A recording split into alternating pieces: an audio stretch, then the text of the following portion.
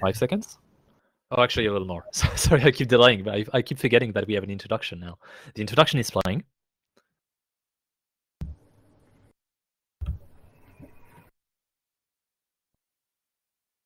You're going to give a 30-second, right? Well, it's about 5 seconds now. Just say go when you want me to go. Sure. You'll hear me anyway. Okay. All right, I think we are live now. So hi again, everyone. I promised you we would be back in about 30 seconds. I lied. It was actually 1 minute. But we are here with Bob. Hi, Bob. How are you doing? Hi, doing great. Glad to be with you. So, yeah, glad to be here, and so are we. We're glad to have you again this year. So what we're gonna do? We're not gonna waste any time right now with chit chat. What we're gonna do? We're gonna move straight into your presentation, Bob, so that you have as much time as you can. I'm going to recede into the background. I am going to full screen your presentation on the stream, and Bob, the floor is all yours. Thank you very much, Leo. Glad to be here. I hope everybody has an idea of what Hyperbole is, but it's a broad information management system inside Emacs that works in all major modes. It's a global minor mode that you can turn on and off very rapidly so that you can just get in and out of Hyperbole. And it works mostly from a mini buffer menu that if we just hit Control-HH, we see at the bottom of the screen here. And as you see in some of this text right here, D will show you a demo with all these video links of Hyperbole now. But let's just get into the top 10 reasons to use Hyperbole. Number 10 is key series curly braces. So you just put curly braces around any set of key sequences that you want, and Hyperbole magically turns that into what we call an implicit button, a hyper button in any kind of text that you have. So if we go down here and we just click here, we see it. That was a complex button that said, let's start a shell, let's set an environment variable, as you see the command right up there, and then let's do a grep over the Hyperbole code and find all instances of a particular label. So if we hit made a return, that's called the action key. That's what you use throughout Hyperbole when you just want to activate any kind of button. So you see it jumped to the grep output, and this is in a shell buffer. It's not in a compilation buffer. So anywhere that you have this sort of thing, it's also an implicit button, and any sort of grep output or a compiler output you can just jump to with the same key, made a return. So that's key series, the first part, and then just to note that you can also just do a, well, I'll just do it here and show you that you can do a recursive grep with this Hyperbole command, hypbr grep. And if you're in an Emacs list buffer, it will just, it will only grep across the Emacs list. So a very handy way to just go through your code very rapidly and then jump to various points in it. So we have a lot to cover today, so I'm going to go through this rapidly. This isn't a tutorial. It's just to get you interested in some of the features, and then there's a ton of reference material and videos now available for Hyperbole. So let's go to number 9. Path names become implicit buttons. You don't even have to quote them, and you can add environment variables or elist variables with this syntax right here. So here we have a shell script that's somewhere on our path. And notice path is an environment variable with many different paths within it, right? But Hyperbole knows that, and it searches the path, gets the first match, finds it, and finds the actual shell script. So you can just embed that anywhere. Here we have a list variable, hyperbdir, which is the home directory for Hyperbole, and then a markdown file and a link to a direct section in the file. And the 5:5 means go to line 5 within that section and column 5. So let's just try it. Boom. We're right there, and we're on another link that we could activate as well. So notice the next line is the same link, but this is how you normally have to do it in a markdown file. You have to change the section header to have dashes. But with Hyperbole, you don't have to. You can just put it exactly like you see it in your file. Here, the pound syntax for sections is really a generic syntax in the Hyperbole. And so it works in all different kinds of files, your programming files. Here's a shell script, and we said, let's just go to the first comment that has alias in it. Notice we didn't have to say the whole line, just the first part of it, and it matched to it. Here we have a link to our Hyperbole structured outliner called the K outliner, and you can see it auto numbers all these cells.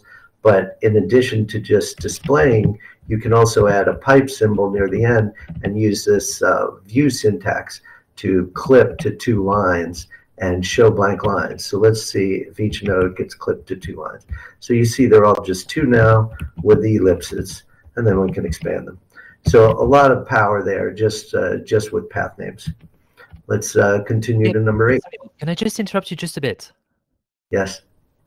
I think your phone, so we have your phone set up in case your internet misbehaves, and we've set this up before we started. But I think the vibration is a little loud whenever it does. Can you maybe move it a little bit? Is that okay? I think so. It will have to vibrate again. No, my phone. Okay, it shouldn't have been vibrating. Could be me. Might have been another device, but definitely we heard vibration. Anyway, carry on. Sorry for the interruption. Okay. So number 8, special prefixes. There are 3 prefixes you can attach to path names. The first, if you want to load, instead of just finding a file, an elist file, you can actually load it. And so I can just hit made a return on this, and you see in the mini buffer, it loaded it as compiled elist. I could put a .el on here, a .elc, .gz, all of that will work, and just put a dash in front to load it. If you want to run a shell command, just put an exclamation mark in front of something, and again, you can have the environment variable. So here we're saying run the program date, and you see, let's do it again. There we go. It ran date, and you see the output right there. And what if you want to run a graphical program on your system? Well, here we want to open a PDF file, and I'm just using XDG open on Linux. So you could use open on Mac, and you just put an ampersand in front. And there's the Hyperbole manual instantly displayed. So lots of power there, and all of that actually .pdfs and many other file types are automatically linked to various programs by Hyperbole. So you could just use the path name itself, and it would probably behave the same way. Number 7, bookmarks on steroids. So Hyperbole gives you a personal button file, which is on the menu you see here under button files and then personal. So here we'll just display it. And you can put whatever you want in here, these implicit buttons of any type. You can name them the way here, and you can activate either the name with made a return or the button itself. So of course, if we did made a return here, we'd just display that in a web browser. I'll just do a few of these. So here's a section of line. Let's just jump there. But these can be all sorts of different actions that are going on, and you just whatever cross references you want, you put in here. And the neat thing is that this then becomes a list of what we call global buttons. So when I go into the menu and I go Control-HHG-A to activate a global button, you can see that all the names from this file appear here. So only the name buttons appear, and I could like go to the Hyperbole to-do list and things like that. So very, very quick access to all your information whenever you need it. And that could be an org file as well if you prefer that. So we just took care of that. Number 6, instant test case running and debugging. This is a fairly new feature. What we're seeing here is a pre-release of version 9, which should be out within the next week. But the instructions at the beginning of the presentation tell you how to get the development version of Hyperbole, which is right now 8.01 pre, but that's virtually the same as what 9 will be. So you can grab that as of today. So let's just jump to a test file. And what you see here is called an explicit button. You can actually make buttons where, similar to org, where you just see a bit of the button and all of the metadata is hidden. I can say Control-HA, and I see all about that button, exactly what it's going to do before I activate it, and even who created it or last modified it. And then just Q out of here, and you're back where you were. So now what this did is link us to an ERT test, right? If you write tests in Emacs, you probably use ERT tests. So if I hit made a return on here, it'll just run the test. Tell me it passed. Great. Okay, but maybe I had a problem. So let me use Control-U made a return, and that will e-debug the test instantly. So now I'll step through it, and it says, well, let's, this single line actually creates that explicit button. You see we have an empty buffer here that we're in. Now I step through that, and now there's the explicit button that got put in there. Now the next line, I step through it, and this is going to check if we have the right action type, and it returns true, so that's good. And now we should be, it should be associated with the temp buffer. Returns true, good. And that's why what you saw before is this passed. The whole thing passed. So lots of power there, simple to use. You're just using your meta return and prefix arguments. It's something everybody who develops should have. So let's go on. I think we're making pretty good time here, but I turned off my timer. Let's go to number 5. This is a very new feature, which is very cool too. You used to have to use the mouse probably, and you could drag across windows to go from a source to a referent buffer, and that would create a hyperlink for you. But now we've installed it and made it even easier on, we've installed it on the Hyperbole menus. So let's just go back to our presentation here and say we want to link to this line that we're on there. And I'll just create the button in our scratch buffer here so it doesn't really mess anything up. So I just put my point in where I want the button to appear, and then I put point where I want it to link to in the other buffer. And then I just say Control-HH to get my menu, I for implicit button, and then L for link. And boom, it inserts it right at point. And what did it do? It knew that this was in the Hyperbole directory, and I have a variable for that, so that if you sent this link to your friend who uses Hyperbole, it would still work, right? Because they have a different Hyperbole dir. And then I want to go directly to line 116. So boom, it just took me there. So that's it. And Hyperbole is doing all this for you. You just say, I want to link to this thing, and it figures out what's at point, and it determines the right type of implicit link to put there. And that's the whole point, is that you're just working like when you're programming or you're writing an article, and you just hit made a return or pull up a menu and hit a key binding, and you're off to the races. So that was implicit linking. We can also create those explicit link buttons, and as well as the global link, where we would just give it a name and it would automatically put it in our global button file without us even having that on screen. So lots of power there as well, lots of consistency. Now let's take a look at the K-outliner a little more. I'm just going to show you one feature, actually. I don't have time to show you the K-outliner in detail, but it's a really cool structured outliner that even if you love org mode, you should try it. And this is one thing that you can't get with org mode is, let's say Hyperbole comes with an example file which teaches you about the K-outliner. So we'll just use that right here. And when you're in the K-outliner, you can bring up and go into the K outliner menu right here at the bottom. And there's a format menu there. You always take the first letter of a menu, the first capital letter of a menu item. So F for format, and then D for display in browser. So just let's do it. Boom. We have, with one button or one key, we've produced the entire outline in a collapsible outline in HTML. So I can go here. I just have to use my mouse. So I can expand and collapse these trees live with very basic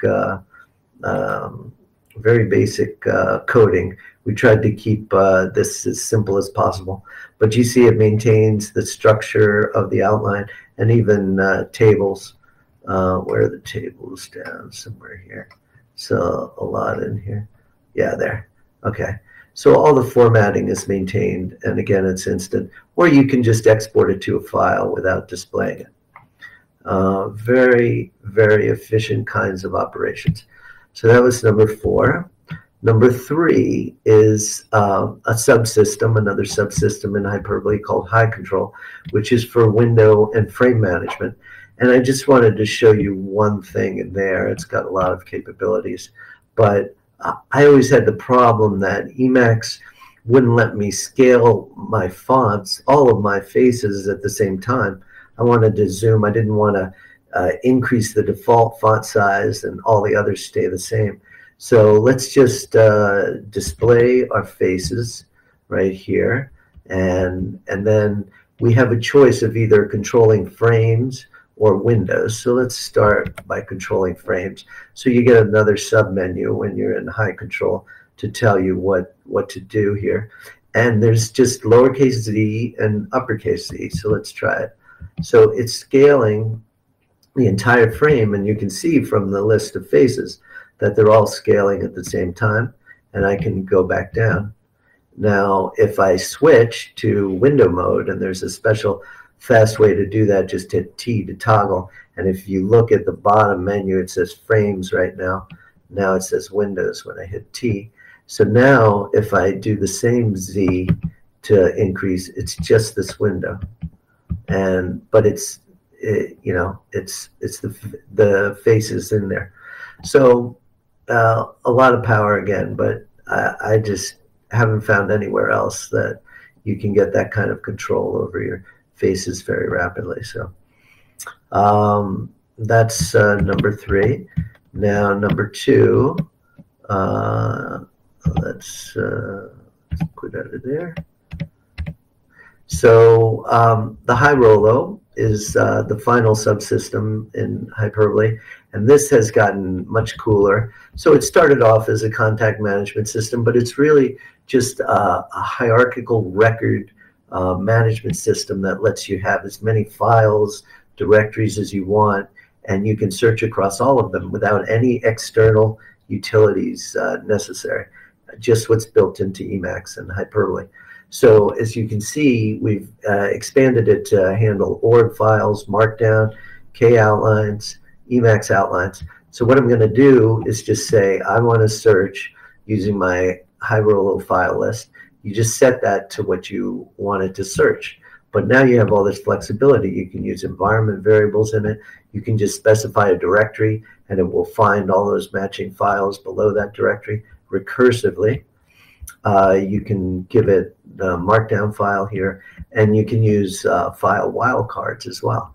I mean, look at this. It's got a list variable in it and a wildcard, and it's just all I'm going to do is I've changed this from a Lisp expression to make it a hyper button. You just change the outer parens to angle brackets, and then it's automatically an implicit button that you can activate with made a return. So it just ran that, and now I've set my file list. So now let's do a search. It would be Control-HH, Rolodex, R, and then S for search. But I'll just do it this way, and boom, it found everything that fast. And I can just get like show the top items in there. So I kind of have outlining in this buffer. I can just move to each match that I hit, And notice, although everything was collapsed, it's expanding here. When I move in and out of each of the entry matches, it expands or collapses as I move to the next one.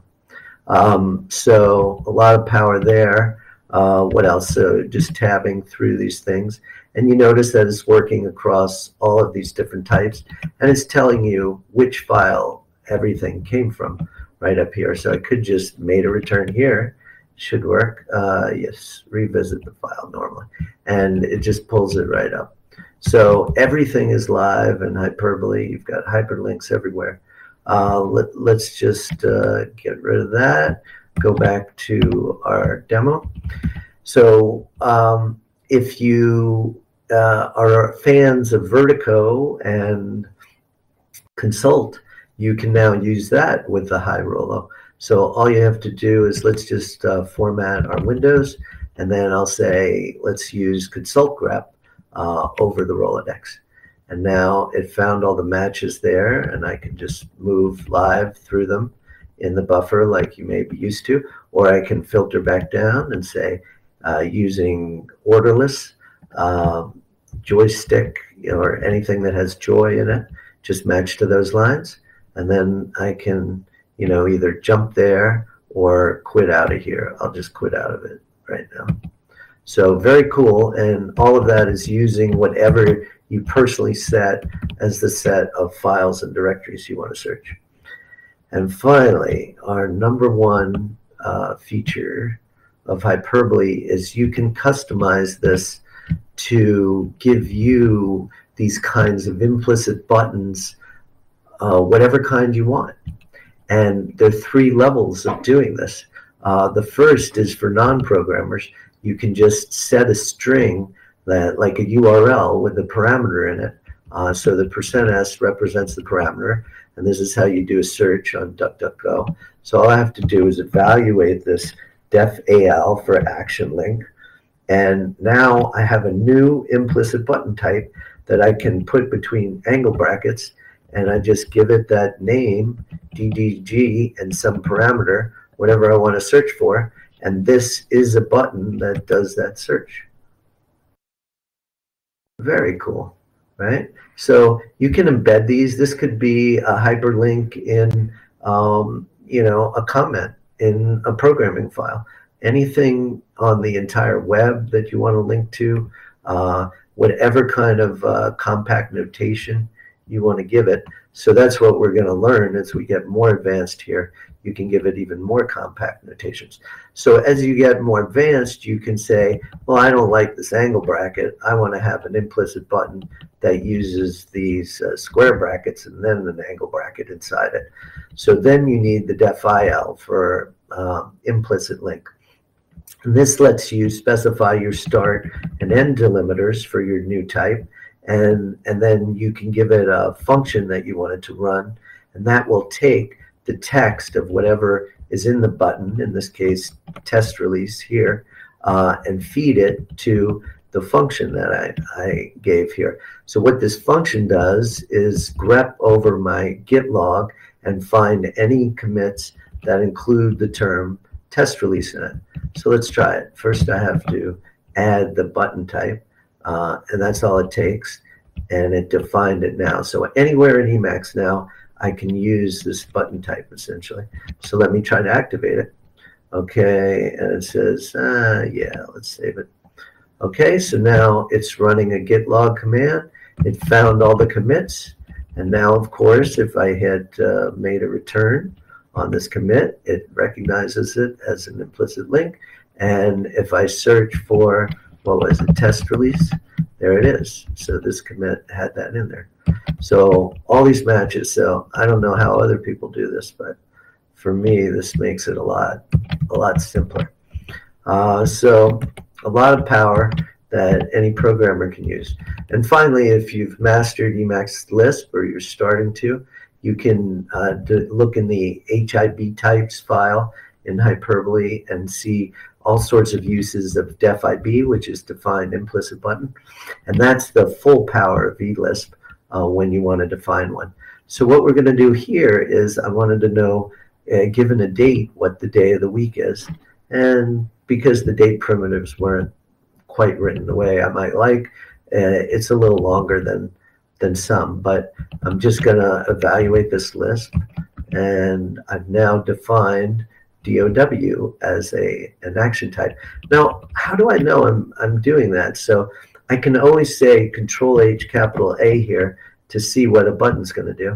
And it tells me when I'm there, I'm at a hyperbole button, and the type is from category DOW. And what's it going to do? It takes some args. It's going to do a message action. Okay, so let's try it. So it tells me that's a date, and it falls on a Sunday, which is today. That's correct. So 2 days from today is a Tuesday. Beautiful. So we've just totally transformed, what we can do with text. And you notice there's no markup here. And this is working with all of the other implicit types that we have everywhere in Emacs. It's only going to match to this kind of pattern. And anywhere else, it just won't trigger that type. So lots of power. You just need to get started with Hyperbole. There's great documentation, both inside the code, in the manual. There's a fast demo that you can start with, and there's about 10 different videos. There'll be 3 presentations on Hyperbole here at the conference, and I hope you've enjoyed this presentation. I'd love to answer your questions and get some new users for Hyperbole. So lastly, I'd like to thank my co-maintainer, Mats, who's going to speak later about the extensive test protocols we have in Hyperbole. Hyperbole works on every version of Emacs from 27.1 up, and every operating system and Windows system that you use. And thanks so much to the volunteers and the speakers at EmacsConf. You do a great job, and we're all really appreciative that you take all the time that you do to make this happen. Thank you very much. And thank you so much, Bob. So I'll let you do the gymnastics to join us back on BBB and put your webcam. In the meantime, I'll invite people, as Sasha told you in the introduction, to go put your question in the pad. The link is on the talks page and also on IRC. So take your time. Just we've already got some people who've asked questions. You can also start joining the room. Let me just ping Sasha. Ping to open ID Hyper Amp. So you'll be able to join us on Big Blue Button as well to go chat with Bob more directly. I'm not sure if people have joined already. Not yet. So, yeah. So, Bob, what I'll do, we already have 4 questions. I'm going to read them to you, and you can take your time answering them. But we do have about 7 minutes until we go to the next talk. So we'll need to be a little bit chop. Okay. All right. So reading the first questions, and I'm also going to display them for the stream to see. Do buttons keep their metadata within the same file? E.g., would I see it if I change to fundamental mode, for instance? So all of the things that I was showing you, implicit buttons have no metadata. That's the great thing about them, is you just type them in the buffer, and what you see is all there is to that button. And Hyperbole generates all the smarts associated with them. When you create an explicit button, which I showed you 1 or 2 examples of, that metadata is, there is metadata with that, and that is stored in a separate file in the same directory called .hypp. So it's hidden away, and it doesn't affect the format of the buffer that it's in. So again, what you see is what you get. You just see the delimiters around the explicit button, and that's it. So Hyperbole takes care of all that for you. However, if you embed them into like a mail message, which you can mail buttons, then there is a hidden area at the end of the mail message that encodes the metadata for the explicit buttons. Okay, great. Next question. Is it possible to link to a file by its ID, like denote, org ID, or some similar unique string inside? Yes, in fact, that's one of the new features in 9. You just made a return on an ID, and it takes you right to the org node. Works with org roam and org straight out of the box. We're looking at ways to make it easier to just insert those in places, but since you have org keys that do that already, you can just insert them in any documents, and Hyperbole will recognize them. I think in some cases you may need to put ID colon in front of the ID as well, but generally it works. Okay, great. Moving on to the next question. Regarding the frames example, any thoughts on, or consideration for a transient interface, or is this something one could already toggle? Are you familiar with transient interface? Yes, we don't use transient because Hyperbole started out in 1991, though it's had much work since then. So we predate a lot of newer things in Emacs, and then we just use them as they become useful to Hyperbole. We think the mini buffer menu is pretty good. We could rewrite stuff in transient, but we haven't seen the need yet. Maybe high control, that might be a good candidate because there are so many keys in it. So we'll think about that, but it would be a while before we got to it. Right. Moving on to the next question. Sorry, I got really confused because there's a French salut, in the text of it. Is someone saying hi to me or something? All right, next question. Regarding multi-file search functionality, why not implement it why not implement it within the existing framework of MetaX grep or similar built-in commands? Yet another search interface sounds a bit redundant. The multi-file search. So high Rolo, I guess you're talking about. I think what you missed there is that high Rolo matches to records, multi-line records. So it's not a line-oriented match, it's a record-oriented match. So, grep, you can say, maybe give me 3 lines of context, but what if I have a 20-line record? I want to see the whole thing. And so it's a full text search interface, which lets you have any size entries or nodes in the match buffer. So that's one reason. MetaX grep works with Hyperbole. I mean, you use it if you want, and then you can hit meta return on grep lines. And so, we basically take everything from POSIX and everything in Emacs, and we try to make a lot of it simpler to use. We don't take away any of the functionality. We just augment it. Right, and I think that's the logic for a lot of the packages. The philosophy is just you create your little island where you do your stuff, and if you can resonate with other islands, so much the better. And it feels like between those islands, Hyperbole is a great way to connect things that are just text. So it's always been a lovely philosophy behind it. There's always been a lovely philosophy behind it. One other point I'd make there is that the high Rolo also contains logical search operators. So when I typed in that string, you could just as well type with like Lisp expressions, semi-Lisp expression. You can say open paren and word 1, word 2, close paren. You can have or and XOR and not, and it'll do the search and just retrieve the entries. Again, multi-line entries that match all of the criteria that you specified there.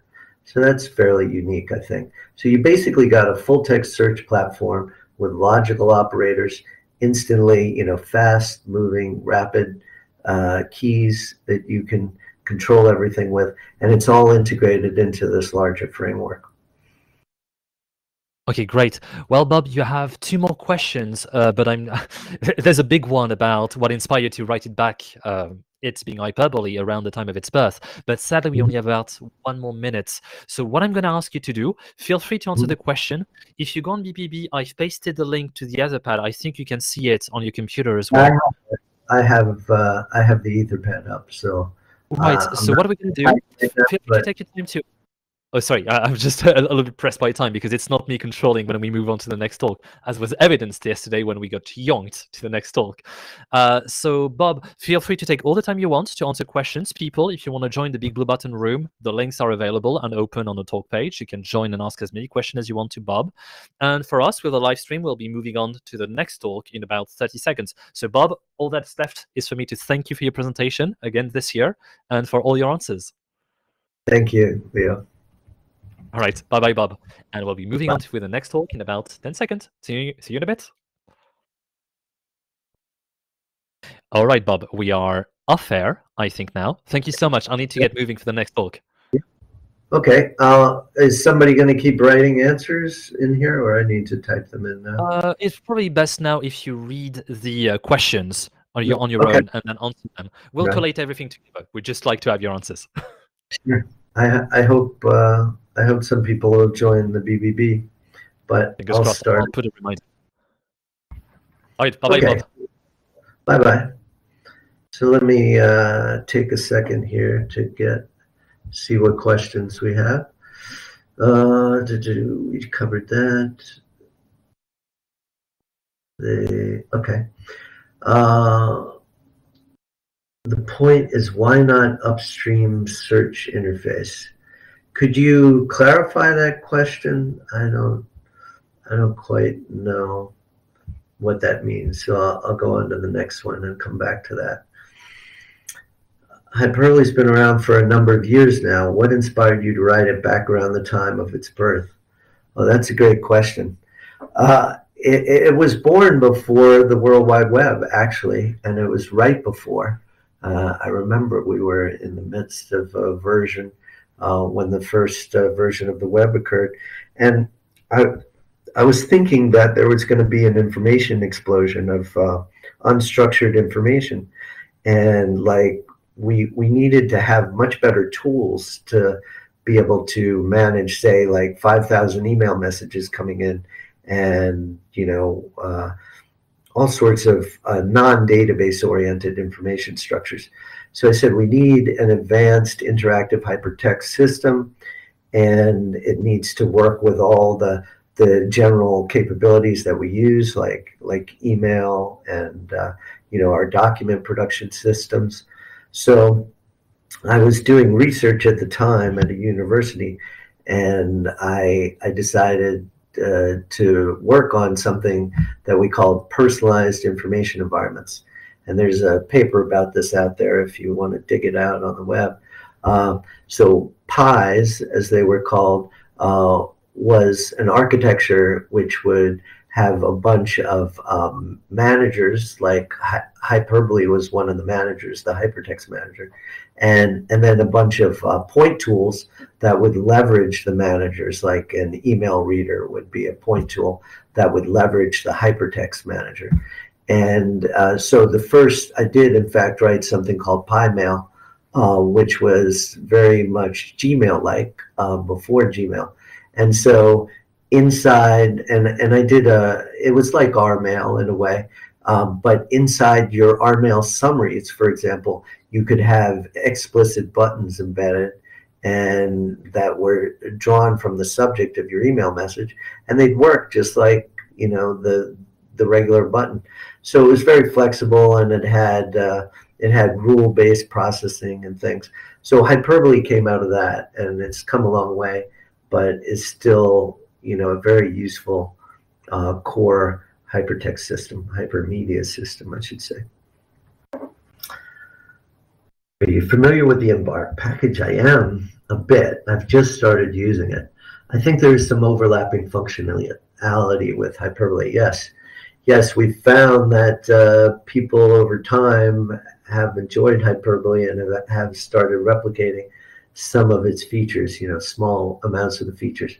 I talked to, I hope I don't missay his name, but Antlin, who writes that once in a while. We dialogue, and I think Embark is great. I'll give him some pointers too, and he thinks that Embark and Hyperbole are quite compatible too, just like Oregon Hyperbole. So that's how we'd like to keep it. And some people prefer just the small package of Embark, and it does different things than what Hyperbole does. So I think you use all of these tools together, and they can work very well together. Any other questions? Anybody still here? If not, probably people are off to another talk. So thank you very much. And again, look for Hyperbole version 9 in the next week.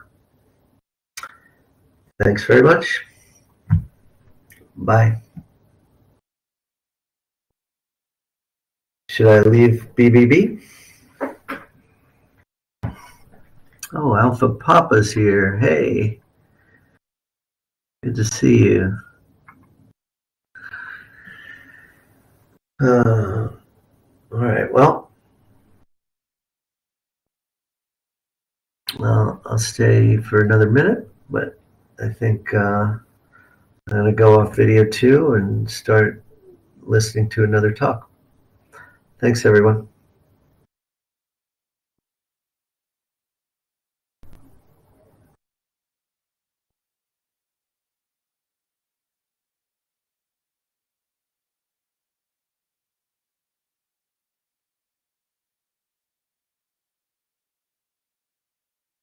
Hey Bob, can you hear me?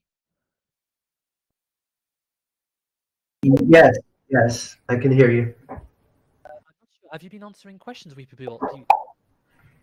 I finished answering the questions. We're all done. Okay, cool. Well, what I'm going to do, I'm going to close the room unless you want to go a little longer, because this talk that we're playing right now is finishing really quick and we don't have a Q&A afterwards. So do you want to stay on air or something? Yeah, if you let people know to come back because some went to go hear that presentation, I can stay. Sure, I'll make an announcement then, and you can stay. We'll just put on BBB. You can stay muted until people join, but this way it opens up avenues for people to join. And if no one shows up in 5 minutes, we'll all go on break. Does that sound okay?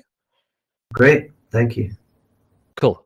I'll go back to the management in the background, and I'll let you know. Where are you? Yeah, okay. So sorry, I kind of need to run. I'll be back in about 2 minutes. Okay. Bye.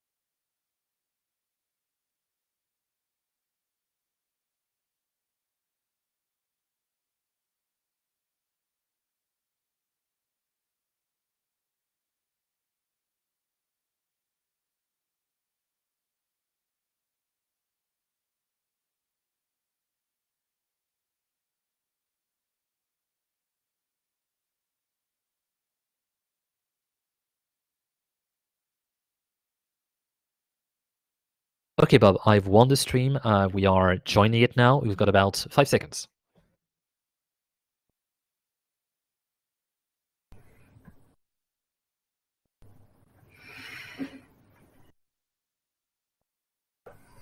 And I think we are back. Hi. So, see if yeah, sorry. Go on, Bob, please.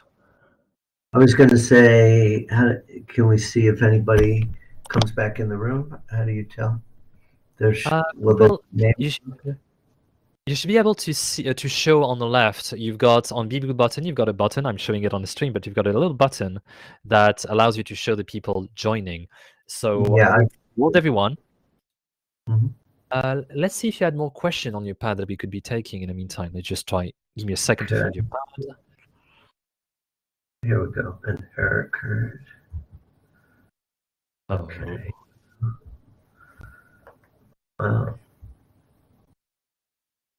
All right, it's loading up. Feels like there's an AI writing this stuff on the pad. How's it? Is this one? So, Oh no, this is a different one. Sorry. so which question are you looking at now? It was a different pad. That was the problem. All right. Okay, here we go. Okay, I'm back. So yeah, it looks like. Is anybody back? Send if you're here. Send a chat message. Yeah, because it's been something. You have apparently, whenever we leave those BBB chat room open, the moment we go off air, people start joining and asking a lot of very interesting questions. And that's all well and good. We'll be able to put them on the page later on. But it'd be great if you could also have those discussions when we are live, because a lot of people would benefit from the brilliance that goes on in those rooms. So please don't be please don't be shy. Join and talk. So we're on the general stream now. Yep, we are back on the general stream. We have about until 10 of the next hour, which is 19 minutes. Just Why don't you and I talk? So have you ever tried? Have you ever tried Hyperbole, Leo? I have never, but it feels like every year when you present something, it feels like I already know so much, because the concept of buttons, it feels like it's also something that we've reinvented many times in Emacs. It's like convergent evolution, except you're the one who started like ahead of everyone else. Well, that's a good point, because we have Emacs itself has push buttons, which you see like in the help buffers, and those we didn't really do anything with those, but now we've subsumed them as implicit buttons as well. So your made a return will work on those anywhere too. So we're trying to get you use one key, right, to control every type of button that you have. It works on org links, org buttons anywhere, or URLs, because it's so simple. All you need is like 5 to 10 lines of code to map.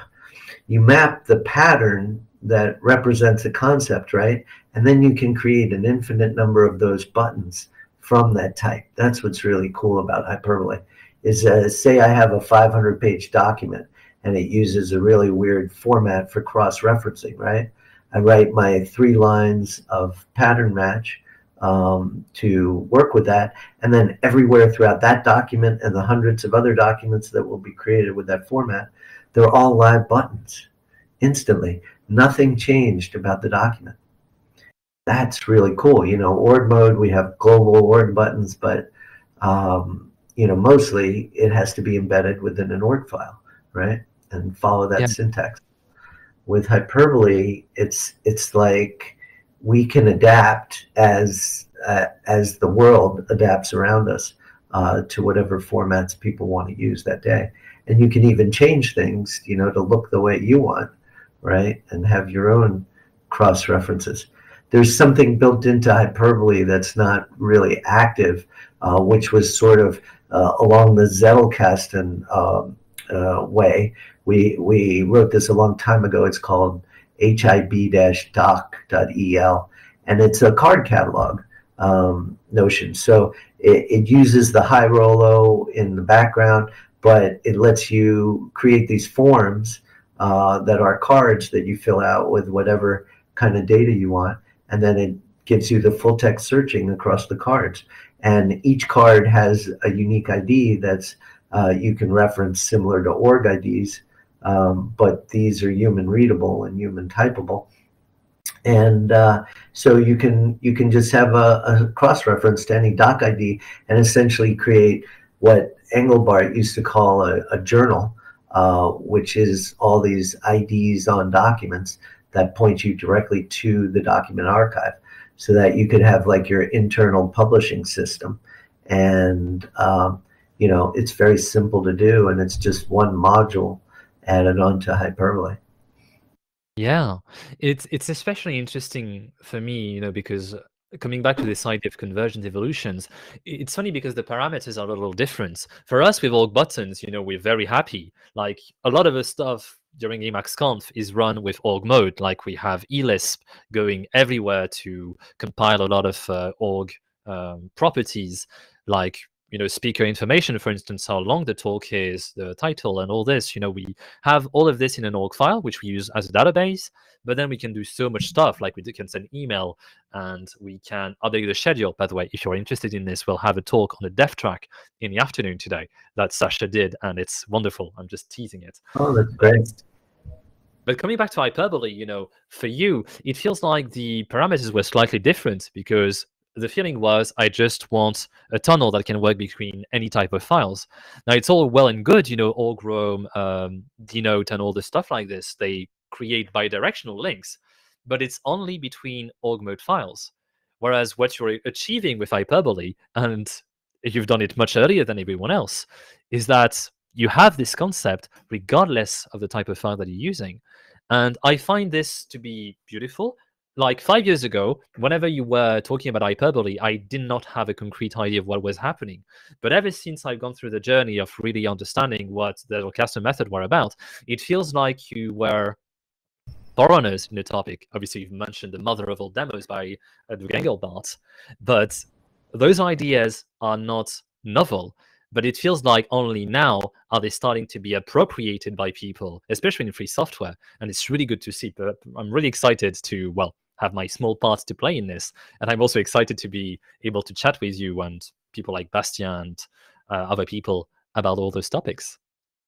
Yeah, I think, it's fun that we can laugh now about when people say people are still using Emacs, is because they're not certain people aren't using it. They have no idea of how far it's come and how powerful it is. And we're leveraging eLisp heavily, obviously, but if you look at the definition of our types, they look exactly like defunds in eLisp.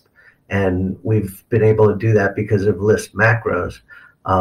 We basically have our own domain-specific language there, but there's almost nothing to learn because it's just like what you know from eLisp.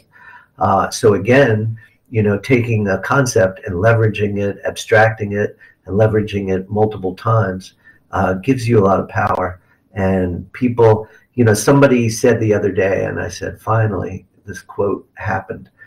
He said, there's so many things that I do with Hyperbole every day that I forget that I'm using Hyperbole.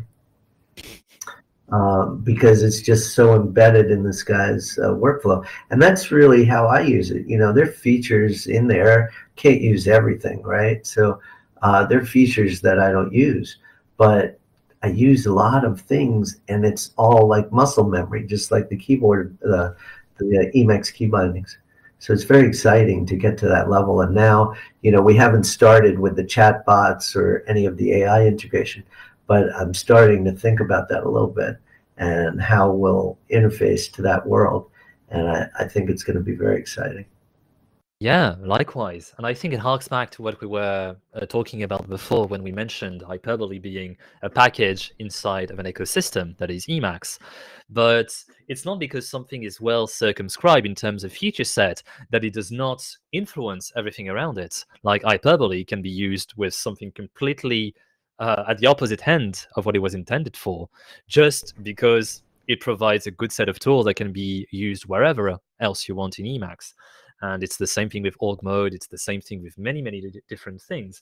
And it feels like integrating AIs or generative AIs into Emacs would provide such a tool that could apply to any kind of other major mode or any kind of other use. So I'm also excited to see this. It feels like we are sitting at the brink of a revolution. I'm not going to say the hackneyed stuff, but it definitely feels like right now, by trying to see what we can do with AI, it's definitely going to change the way not only we program, but also the way we take notes and the way we design stuff, harking back to what John Wigley said yesterday about his draft program on macOS. Bob, if you don't mind, I see people typing question, and I also see people joining on Google buttons. So I'm going to read you the 2 questions that have been added. Is that okay? Great. Go for it. Cool. So first question. Wow, what you're describing now, and that's when you were talking about the bidirectional links, and especially the last question in its entirety. What you're describing now reminds me a lot about HyperCard that I grew up on. Do you know if Hyperbole inspired Bill Atkinson, or if you were inspired by HyperCard, or were there just a lot of thought about hypercontextuality around that time? All right. Well, this is another interesting anecdote. I don't know if it's true or not, but I think HyperCard predated our stuff, or it was right around the same time when Hyperbole was starting out. But when I was doing the Pi research, I worked at when I left school, I worked at Motorola, and we did a lot of work with Apple back then. And somebody came back and he said, you know, the people over there have seen your Pi research, and they really liked it a lot. And so they were leveraging that when they decided to create the division that they called Apple Pi, which was the originator of the Newton, which eventually led to the iPhone. So it all kind of is interconnected, just like the impact that free software has had around the world. So you never know where your stuff is going to go or end up. Right. All right, moving on to the next question. Is it possible to only use one feature of Hyperbole without the others, i.e. using only the explicit buttons without iControl, iRoller, or without having to rewrite part of the code in Hyperbole in order to be able to load a smaller Hyperbole? Does that make sense? Yes, we get asked this all the time. So you can use any little bit that you want anywhere, right? You could even just call code from Hyperbole. I mean, you don't use everything in Emacs, right? But you still install Emacs on your machine. It's exactly the same thing. Those libraries don't take up any memory. They take up a little disk space, and it's so trivial compared to the amount of disk we have today. So a lot of things are not loaded unless you activate them. And so yeah, I know that you do have to build all those things. So maybe that's what bothers people. It takes 2 minutes if you're using, it depends how fast your computer is. But you build it once on install like every other package. And it used to be that there would be a lot of warnings just because of the way we wrote the code, and we didn't really have to deal with some of those warnings. But with this new release, we've gotten rid of almost all of them, including the native compiler messages. So it should be a very clean install now, and just use one part at a time. But the other parts are there in case you make a link to something and you use a facility, just like I was showing as I went across subsystems today. It may take you a year, but then all of a sudden you find the use case for Hyrulo, and you say, oh, I'm glad I have it there. And yes, some of these things could be split into sub-packages like you do in the org ecosystem. But given our limited resources on the team, we find having them all in one gives us a higher level of quality and lets us deliver a better integrated system for your use. Yeah, exactly. And I think it's not a monolith. I mean, it's usually more easy. Sorry, I was right on the first try. It's usually easier to maintain a monolith that contains many bits of functionality like org. You have plenty of people using org mode, not using Right. org agenda, for instance, or you've got plenty of people using org mode and barely using Babel because it doesn't really translate to their use. And I feel like I very much agree with you. It's okay to install a package and only use some of the functions. I was reminded, as you were discussing this, of the consult package, which is part of the Vertigo, Embark and Marginalia and all this. Consult, it replaces a lot of the Emacs built-in commands, like for finding your buffers or finding text inside of your buffer. It's great. And you do not need to completely move to consult as you get started. You can start colonizing one step at a time the function that you usually use. And I highly recommend to people to not let the size of a project deter them from trying it out. Because, again, in Emacs, everything is horizontal. If somehow you want to, you know, use something that was not intended primarily for this, or if you only want to use 10% of a package, well, do it. An example that I have for me is that Lispy is the major mode, sorry, a minor mode that I use for editing eLisp documents. And it's great, you know, eLisp, it provides similar functions to Paradit, which might be a little more popular, which allows you to have modal editing when you are on specific parts of a file, like the opening parenthesis or the closing parenthesis. Well, it's great. It provides modal editing for those modes, but I certainly do not know everything, every modal command associated to it. I just use the one that makes the most sense to me. So Right. feel free to explore. And I'll just say, because we get this so much, it's not that large. I mean, there's a fair number of files, but it's just like one major directory and then the K-outliner directory. And, you know, when you look at these things, you install web applications, everything else, you know, just when you download the source code, it's much, much smaller than any of that. So I don't know why people, you know, except that it's larger than your typical package, why there's really an issue there. I think it's because people tend to assume that a paradigm like the one you're describing, which seems to be, you know, changing the way you use Emacs in a way, because you're no longer thinking as buffers as separate entities. You can tunnel between them. You know, it feels like a huge paradigm shift, and you assume that the code behind it is going to be humongous as well, but it's usually not the case. It's just that the idea is very pure at the start, and the paradigm shift that it allows is also magnificent. But at the end of the day, the code is fairly simple because it does one thing and it does it well. Well, one thing I noticed too, I mean, I'm a big believer in turnkey kind of systems. In fact, a long time ago when I built an IDE on Emacs called InfoDoc, that was delivered pre-compiled, you know, so it's like you download it like every other app and you run it. And so I think eliminating all the friction that occurs, and, you know, I just got going recently with the wonderful packages that you just mentioned, Vertigo and Consult, but you know, they don't have a manual that covers all that. They use sort of like a cookbook wiki online to answer a lot of the questions that people have, and everybody has to figure out their configurations, you know, to make these things all work together. We like to do that engineering and say, here it is, you know. It's like if you want to configure it and make it your own, you can do it. But there is a default configuration that handles all the typical use cases, and you can just load it up and run because it's made to use, not, you know, it's, you don't have to hack it to make it useful for you.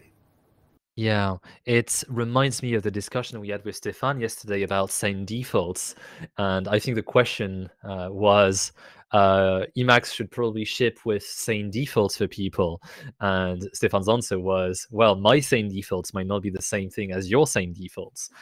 And that's why I think it's important really to have a core set of features, be it with Hyperbole of org mode, that is well documented, as you mentioned. But what I like about this in a way, and I think Hyperbole is perhaps taking more benefits of this than org mode, is that the self-documentation aspect of it feels like it's easier with Hyperbole because you're not bound by org mode buffers. You can link to just about everything. And for me, this ability to self-document is, well, first, very true to the philosophy of Emacs in the first place, but also opens up those resonance cycles where, oh, you get interested and then you start reading up, and then the documentation is so good that it feeds into your practice, and then it goes nuclear and you gain so much knowledge as a result of this. All right, Bob, we are about out of time. We only have about 1 minute until we go to the next talk. Do you have any parting words? I do. I think you know, the world's complex. It's getting more complex. I think that's why people use Emacs in the first place, because it's a big system. You wouldn't use it unless you wanted it to simplify your life. Hyperbole is built with the same idea in mind. You may not get it, just like Lisp. A lot of people don't understand when they first encounter it, but when they do understand it, they're blown away. It changes their life. when you really understand implicit buttons, I think that's one of the things in Hyperbole that can change your Emacs working life. So just give that a try, and I think you'll be pleasantly surprised across time. Thanks very much. And thank you so much, Bob. We'll be moving on to the next talk in about 20 seconds. So everyone, see you in a bit. And Bob, thank you so much again. Thank you, Leo. Take Bye-bye. care. All right, I think we are off air now. So thank you so much, Bob. I'm going to need to step out and get ready for the next talk. Yeah, do your thing. You do a great job at it. But I wanted to ask you where in London you are. I'm not in London. I'm in France, and I just spent the time in London. Oh, okay. Got it. All right. I thought you were. Take care. All right. Bye-bye, Bob.